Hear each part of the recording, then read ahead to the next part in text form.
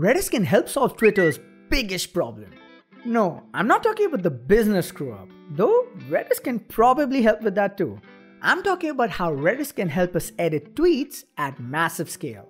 Just to be clear, this is a hypothetical. It's just a way to demonstrate an awesome Redis feature that you guys absolutely need to know about.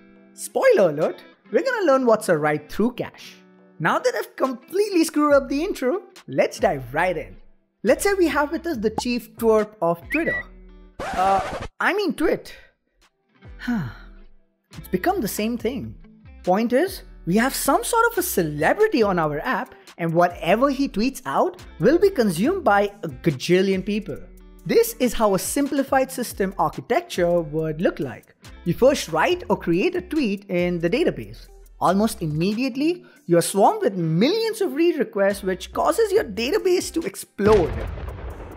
To solve this, you pull out the oldest trick in the book, introducing Redis as a cache. Yay! So most of your read requests will be loaded from the cache instead of your database. Everyone's happy. Oh no, this isn't the problem I was talking about. I'm getting there now, I promise. The big question here is, when do you write data in your cache? An easy fix would be to load the data whenever we read it from the database. So assuming the tweet has already been written in the database, we get a read request at T0.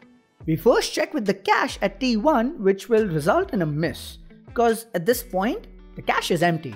This is cue for us to get the data from the database. So at T2, we do just that. T2. The database is much slower than our cache, so it takes some time. And at T3, it gives us our tweet back. At T4, we write the tweet into the cache and we send back a response immediately at T5. Now, if we get another request, we don't really need to go beyond T1 to process it. We can now serve data from our cache. There is one problem in our newly designed system. What happens if we get the second request before we reach T4? What if we get a million requests before we get the time to populate our cache? Our database will explode before we can cache anything. But hey, no one can go viral this quickly, right? Right? Hold that thought for now. Let's move on to look at the next scenario where the same problem is gonna become much worse. Let's assume the tweet has been posted and it's safely cached. Now what if our chief twerp wants to edit his tweet? Maybe he made a mistake. Maybe it's a typo. Maybe he accidentally bought the wrong company. Who knows? The point is, to edit this tweet, we need to make sure we update the value not just in the database, but also in the cache. Simply invalidating the cache won't work, because the moment traffic hits the database, it will explode. Okay, we need to stop doing that. The requirement of reliably updating the tweet in the database and the cache is the main problem we are trying to solve today. Whoa, that took a lot more time than I had previously anticipated. Now, there are multiple ways to go about solving this problem. First, we can go completely event-sourced. In this scenario, whenever we get a request to edit a tweet, instead of making a database operation, we can simply dump the data in a messaging queue like Kafka or SQS. Once that is done, we can have two jobs to update the cache and the database asynchronously. This is actually a great solution, but I want to talk about how Redis can solve this problem, so I need you to ignore this one. The next solution we have is using CDC or change data capture to generate events directly from the database.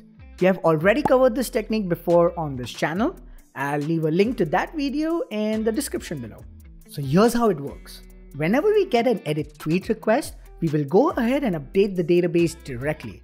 The difference in this case is that we'll have a CDC engine like Debezium sitting beside our database. Debezium will monitor the database logs for changes and can create an event for the update operation. We can use this event to reliably update the data in our cache. Now, while the solution is amazing and it will definitely work, building and maintaining a CDC system for a database is no easy task. Also, this technique first updates the database and then the cache. This might not be so great for the create a tweet scenario where we might need the data to be in the cache as soon as it's written in the primary database.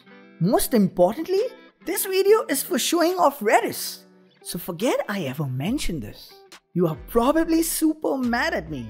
Don't worry, we're gonna get to Redis in just a minute. It's not like I'm gonna waste more time by asking you to subscribe and hit that like button, right? I mean, even though it really helps the channel. Don't worry, I won't do that. So let's see how Redis can save Twitter by solving this problem. Finally, here's how it works. Whenever we get a request to edit a tweet, we first update the Redis cache and immediately send back a response. This makes writing or updating tweets as fast as reading them. So how will the primary database get updated? Well, Redis has got an amazing feature called key space notification. What this does is, whenever we update a key in Redis, an event will automatically be published in Redis pops up. We can write some custom code to subscribe to this event and then update our database. All this is similar to doing CDC, but thanks to this feature, there are no additional moving parts that we need to manage. Isn't that awesome? This architectural pattern is called a write-through cache. Quick note, key space notification currently uses a fire and forget model which isn't really that reliable. But hey, there's an open issue on GitHub to fix it. Meanwhile, you can use Redis modules to bridge this gap yourself. Well, this is how Redis will save Twitter. Explaining this pattern is pretty much the entire point of this video. Now, if you found Redis key space notifications to be a pleasant surprise, you should absolutely check out this video where we explore everything else Redis has to offer. Do like, share and subscribe if you found this video to be helpful. And don't forget, I am your TechBud here on YouTube and hopefully in real life.